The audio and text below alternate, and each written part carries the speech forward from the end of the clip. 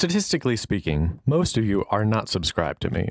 Now don't worry, I'm not selling out just yet, but those of you that are not subscribed to me might not know that I am a big fan of great apes. Now what is a great ape's favorite food? Yes, that is of course bananas. And where do bananas come from? They come from banana republics.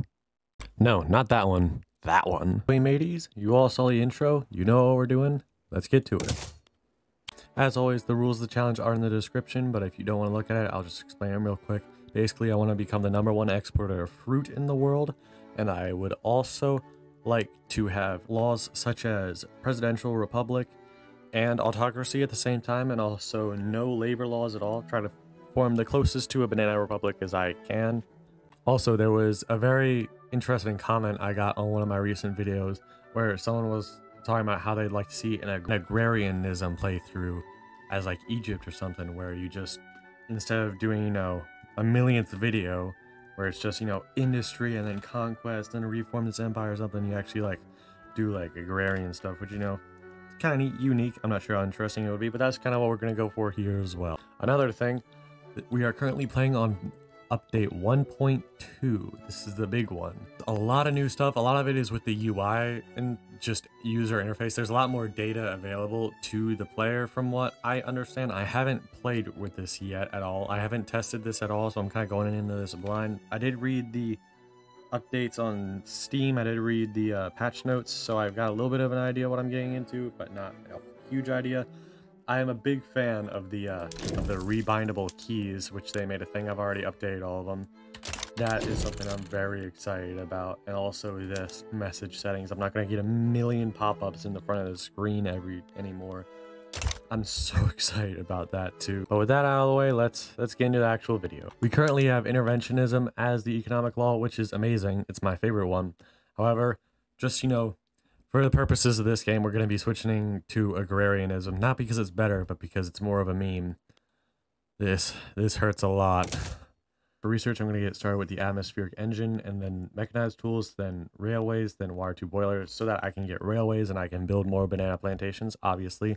Then intensive agriculture. We're really not going to be doing any war stuff, like, at all, so I'm not gonna really, pretty much just gonna ignore that. And I do want to get stock exchange as well, so we can get more trade route competitiveness, which it's kind of a weird stat. I'm not 100% sure how it works, because if you hover over it with the tooltip, it just says how competitive it is, but doesn't say what it legitimately does. Well, if someone can explain to me in the comments, that would be really helpful. It also makes them cheaper for bureaucracy, so that's going to be very helpful. Before I get out of the research tab, I want to mention that this new system, you can actually have a queue here if you hold down shift and then click another one, just like that, and it'll research it directly afterwards. I don't think I'm going to use that, but it's a pretty cool feature. I think this new setup is kind of ugly, if I'm being honest, but you know what, I guess it's easier for some people to understand. Also, the big thing in this update is obviously the private construction is now a thing. I don't really know how it works, so I'm kind of going to find out with you. Currently, I'm not really making any money at all, and I believe with interventionism, it's 50% of the investment pool goes to public construction and then 50% to private. It's the same with agrarianism, it looks like. So it looks like I'm only going to get to use half of the investment pool at any given time. So I don't think I'm going to be constructing anything immediately. But we'll see how it goes. I'm actually pretty excited to play with this. This is neat because there's a lot of bugs in this game that have been fixed and everything, and I'm actually kind of excited for it. You know, I say excited for it like I didn't just do a whole playthrough as the Central American states and then mess up, and now I'm doing this instead. This isn't fun anymore. I'm not having fun. I don't like this. I have no loyalists. I don't know why. I hate this. I hate this so much. What? This isn't fun anymore. This is a video game that isn't fun anymore. So in terms of where Cuba starts off specifically, I believe we have iron and we have coal, which means we can make steel, which means we can make engines, which means we can make railways, which means we can expand. That was 4 steps. We have pretty much everything we need. We can pretty much be completely self-sufficient. So we have those 2 major resources. We have literally no industry at all, so that kind of sucks. However, we are part of the Spanish market, which is very helpful because they produce stuff that we don't. To form a banana republic, we will have to start building banana plantations. So I'll do that right now. I'm not going to build any construction sectors yet, because if you don't build any, then construction won't cost anything and you'll still have 5, so it's going to take forever for this to actually construct. However, we won't have to pay for it because we don't really have the money to pay for it at the moment. I find it a little bit strange that the entirety of Cuba is one state, but then Washington, D.C. is also a state. I feel like that's a bit... That ain't right. Okay, that was immediate. We immediately have agrarianism. Okay, it's kind of neat. My income shot up dramatically. I'm not sure what that's about.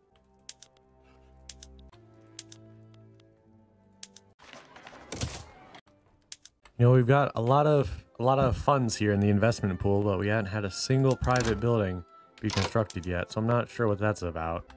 From the map right now, it looks like the biggest consumers of fruit are India, the Chinese, and the British, which is probably just because they have large populations. So that's who I'm going to start exporting my fruit to.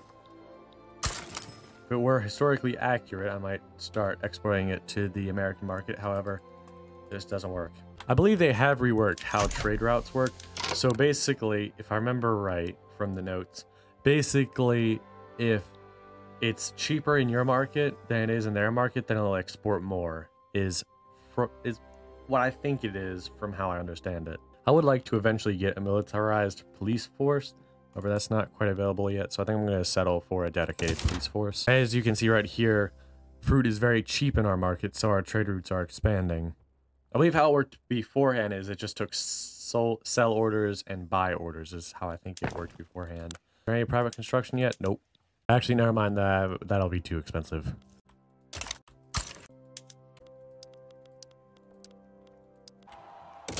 You know, this is very, very tempting. However, I think for the Banana Republic, we're going to want to have debt slavery. Well, I mean, not want to, but I think to make it a Banana Republic, that might make sense. I am going to go for a slavery ban right now, though. Since we're going to be keeping the landowners in the government, we should be able to get that back at some point. Well, to be fair, it is pretty awful. It sounds awful. Yikes, never mind. Gonna be a revolution if I do that. And I very much want to avoid that. So it's been about 2 in-game years, and I still haven't had a single private construction, like, building actually happen. I don't know how. It doesn't tell me how to, like, activate it, or if it's all just RNG. Maybe I'm just really, really unlucky. Maybe that's what it is, but I'm really not sure. Well, here's a theory. It might be that everyone in my country is poor right now, and they don't have enough money to build stuff on their own. That might be it. I do quite like that there is a convoys thing here. That's pretty helpful. For a second there, I started, you know, building some industry, shipyards, tooling workshops, paper mills, whatever, getting a good foundation, trying to build a functional economy, and then I forgot what I was doing, is what I really did. I forgot what I was doing. And what I should be doing is building a Banana Republic. Suppress the industrialists and suppress the trade unions too. For some reason, there's nobody that wants to enact an autocracy. I think it's because the current leader of the landowners is a moderate, so he has no stances.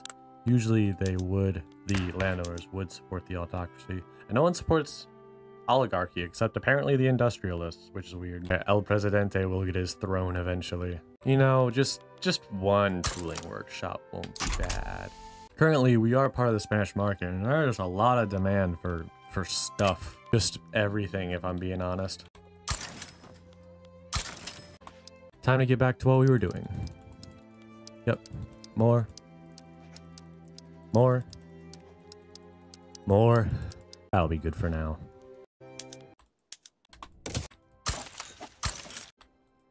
Alright, I'm biting the bullet. I got a good bit of gold reserves. I'm gonna start with the construction sector. Oh my god, hold on. There is private construction happening. Capitalists investing in logging camps in Cuba. It says logging camps, but it's creating coffee plantations. That's weird, but that's cool. That's cool. That's cool. That might interfere with my plans though, since, you know, the AI, the people in my country might not be as smart as I am, and might use up all my arable land that I could be using for bananas and start using them for like food or something. You know, I think this might be a glitch since it's, you know, the update just released, but it doesn't show me how long it's going to take until this building is going to be constructed. I don't know if it's supposed to do that, but it doesn't say that for any of them. So I really liked that being there. It was really helpful. Racial segregation sounds like a Banana Republic thing. I'm gonna do that. Being the subject of another nation, you know, not the greatest thing ever. However, it does put me in a market with other people with an AI, which means I can get like a lot of stuff without making it myself. Okay, banana plantations are being constructed. I retract my previous statement. The AI is so smart. You know, the private construction thing is seriously pretty cool. However, the fact that I can't use 100% of my investment pool at one time, I don't like that much. Let the banana plantations begin construction. Oh, and we have racial segregation. That's awful. What is this, a navy? No navy in El Presidente's Republic. I ain't gonna lie, guys. I'm really enjoying not having a million pop-ups right here all the time. It's really great. You know, I really wanted to move over to no schools because I thought it would be funny for the Banana Republic. Apparently it's impossible. Apparently it turns out nobody supports having no schools. That's shocking. The industrialists are producing some industry. I'll allow it. Just a little bit. You know, it's food industries. I guess that works for the Banana Republic, producing food or whatever. I said no industry, but I am gonna have to get steel mills and motor industries so I can improve the infrastructure. That's just a necessity. It's just part of the game. Shockingly, investing almost entirely in banana plantations is actually making our GDP go up pretty significantly. Egalitarianism in El Presidente's Republic? No. Nationalism. The aristocrats are getting another banana plantation. This is a good sign. So currently, it's telling me that the trade route with China, where I'm exporting fruit, is productive, but it's not upgrading itself.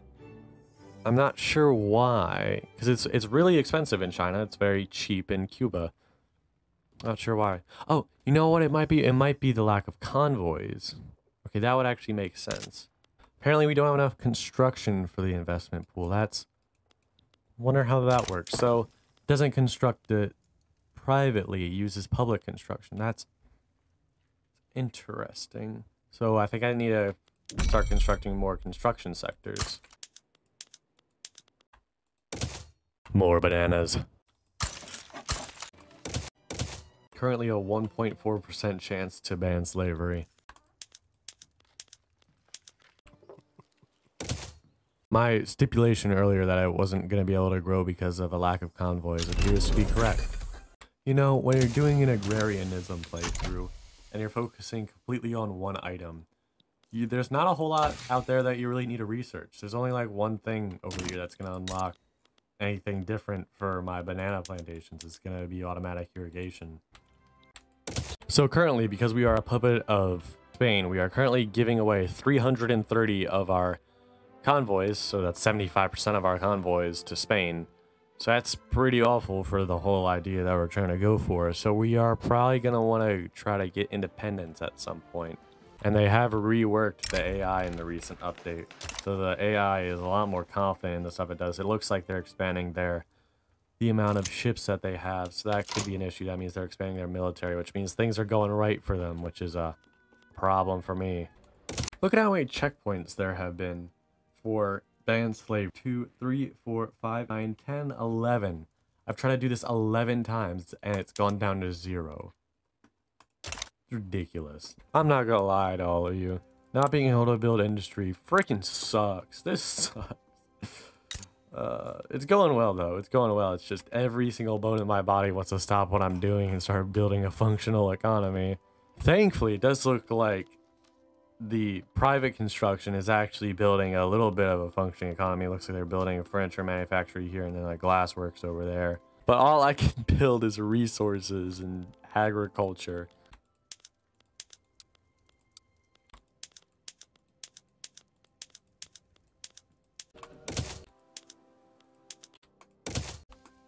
So I also started exporting sugar to the Austrians and the Prussians. And that's tying up a lot of my convoys right now. I'm thinking if I delete one of these, this one, then this should make my actual fruit exports go up. It looks like it's not going to work because I have tariffs right now, despite the fact that it's on export focus.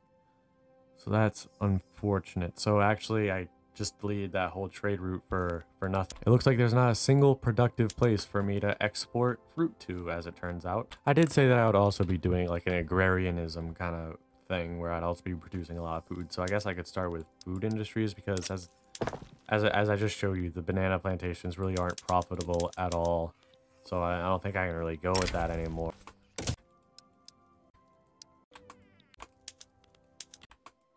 Hey, look, the fruit export to China has actually gone up a level. That's really cool. You know, there's really not a whole lot to record right now. Since I'm just focusing on the economy, I said I wouldn't really do any conquests with this. Can't really... There's not a whole lot to show. It's just kind of waiting for this queue to empty out. I mean, I can go over the general plan, but I mean, I can only do that so many times before it gets boring. Even as much as I love the idea of a banana empire as a banana instead of a banana republic. Just think about that for a minute. A few people have mentioned that in the comments. I might do that in a future video. Just saying. But as much as I would like to have a banana empire, I said I wouldn't. And I'm not. Apparently. I have quadrupled the GDP since I started, though. That's a pretty significant accomplishment, I guess. You know, I'm thinking for a future video, here's an idea. Since they now have private construction, you could do like a laissez-faire United States sort of thing. That might be a little bit more interesting than the one state Cuba. It might make more sense to do that as like the United States. I don't know. Leave a comment. I'll see how popular that is with the viewers. Our president is taking absolutely forever to die or get out of office, because I really want a different guy in here so I can start enacting autocracy. One of the ideas I have is, if I do an autocracy, then I can make the president a general, and then if that general has the explorer trait, which hopefully he does, but I can just kind of re-roll into the works, then I can send him on an expedition to go map out the American frontier or go to the Congo River. I think that would be pretty cool. You know, the president spending all the country's money to go exploring in Africa or something like that. You know what I said? No industry, only resources, and only resources. Get rid of the industry, get rid of the industry. But when I say no industry, I mean no industry that isn't funny, or, you know, just I have to have it, such as motor industries. You have to have motor industries in this game, or else you'll run out of infrastructure. That's just how the game works. And guns, they are technically an industry, so I shouldn't be allowed to buy them or build them. However, guns in El Presidente's country are going to be very, very useful, I think. Debt slavery. That sounds like something that will happen in El Presidente's country. El Presidente's Cuba. I might enact that. It's a horrible thing, but nothing else to say to that. Apparently, I think this is from the private construction, but there's 3 new railways. Or there's 2 more railways. I only built 1. That's super cool, actually. That means that if it's profitable, then the private people might actually start building railways for infrastructure, which means that I won't have to, which possibly game-changing right there. So, okay, hear me out, okay? We want to have as low labor rights as humanly possible, all right? And the lowest you can go in this game is serfdom. So I'm thinking serfdom in El Presidente's republic. There might be a revolution soon, but it won't stop El Presidente from selling his bananas and making his money so we can buy his mansions. Massive update, guys. The fruit export route has gone up another level. I'm currently exporting 33 bananas to China. You know, I didn't really like the private construction all that much at first. I thought I was gonna mess up a few things, but you know, now I played around with it for a little bit. It's really awesome, and it's really useful, especially right now when I can't build industries, so my people are actually gonna do it for me. I have to completely rely on them to actually build a functioning economy for me, leaving it all up to RNG. So other than novelty, you know, it's actually pretty useful. It is showing that the banana plantations are still profitable, so I will construct a few more. And it looks like I won't need any convoys to export it to the French market, where it will be productive. I assume that's because it's connected to the Spanish market here, so that's why I won't need any convoys. You know, I am sitting on an island over here, but you know, things that that paradox isn't patched yet, I'm all for that. We now have serfdom. As it turns out, as soon as I made that trade route with France, my trade route with Austria went down all the way, and my trade route with the Chinese went down all the way. Yikes. Not sure how that works. You know what? That just frees up more convoys for me to export bananas with. Just gotta find a few buyers first. Let's see. How can we make this country worse? Secret police. Big fan of that one. I would very much like to get pump jacks, so I'm going to start with dynamite. Does that make sense?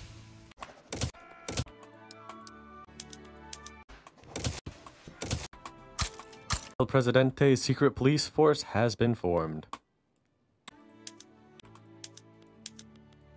Uh-oh. Okay, the overlords are having a bit of a rough time. I am still a puppet of these ones. Oh, so that means that if these guys fall, which it looks like they are, then I won't be a puppet anymore, I think. Okay, root for the enemy! You know, that is great, you know, economic independence and everything. However, we are losing a very large market of our customers at the moment. So now that the Spanish have been reduced a little bit, they no longer have an interest in the Chinese, so I cannot continue to export fruit to them. So, as you can see here, the fruit market has completely collapsed. Apparently the Cubans living here are consuming an enormous amount of fruit, though. That's kind of neat, if I'm being honest. They're consuming half of my production, and my production is a lot. Since the Spanish have left, it looks like bananas are one of the only things left that are actually still profitable. And there we go. Spain annexes Spain, and we are still a puppet. Okay, so it seems that we have just gotten a new overlord is all. You go, United States. You've almost reached the other end of the continent. You're so close. You know, I think Havana still kind of looks like that today. There's currently a train driving right through the city. I should have hit record a little bit sooner. That was kind of neat. I don't think they were expecting you to stare at this so long. So the train actually just went off the tracks and just went right through the city. Start selling the nanners again to the French and the British too. Why not? The Dutch doesn't require any convoys. Chinese, why not? Now, it looks like almost all of my trade routes are starting to auto-upgrade themselves, and I spoke too soon. Oh, all of them went up for a second. Let's see if it stays that way. They all went back down. They're gonna keep doing that. Yep, it's doing a bit of a roller coaster right now. So they'll reach a higher level, and it looks like it still can't sustain itself or something. But it looks like the productivity is going down a little bit, but my profits are going up pretty significantly. I have concluded that it is pretty much impossible for me to become the #1 exporter of fruit with the systems of the game. I can only really export so much, and I can only really build so much. So with one province, without being able to conquer anything, I think that's going to be kind of impossible. So whilst we are not the #1 producer of fruit worldwide, we are number 5, it looks like. So that's pretty decent. And I would say we have pretty much formed a banana republic. We still have landed voting, which, you know, it's not autocracy, but you know what? That's close enough, I think. We have racial segregation. We have a secret police. We have serfdom.